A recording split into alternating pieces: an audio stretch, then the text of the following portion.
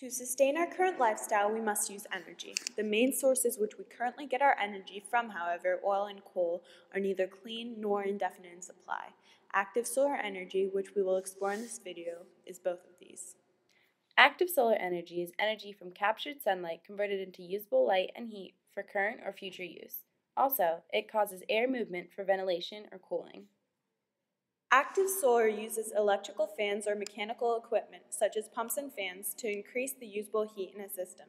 Solar energy collection and utilization systems that do not use external energy, like a solar chimney, are classified as passive solar technologies. In this picture, the solar panel is an example of active solar, and the greenhouse is an example of passive solar. This technology gets us closer to a zero-impact world because active solar is a clean form of energy. Also, installing 1 megawatt of solar power provides 9 times more jobs than installing 1 megawatt of coal. In short, active solar boosts the state of our economy. Solar energy collection and utilization systems that do not use external energy, like a solar chimney, are classified as passive solar technologies.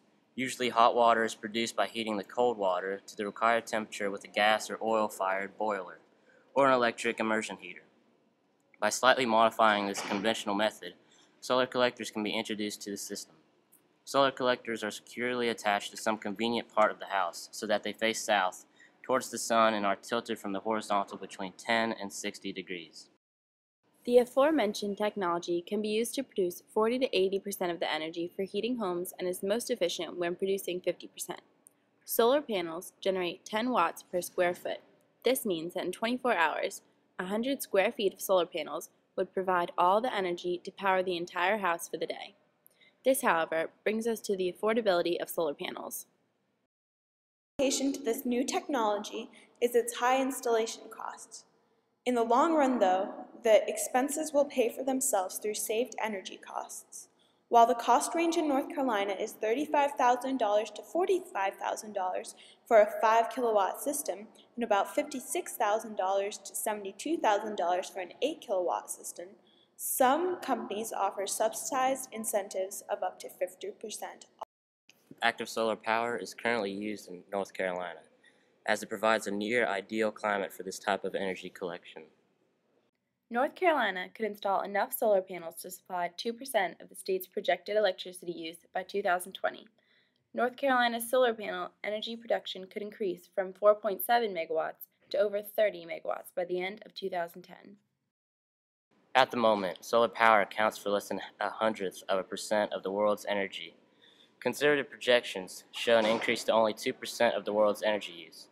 But if certain key leaders follow energy roadmaps, solar energy could account for 20 to 25% of the world's energy consumption. Active solar energy gives us many exciting alternatives to current non-environmentally friendly fuels because it provides greater returns with fewer consequences.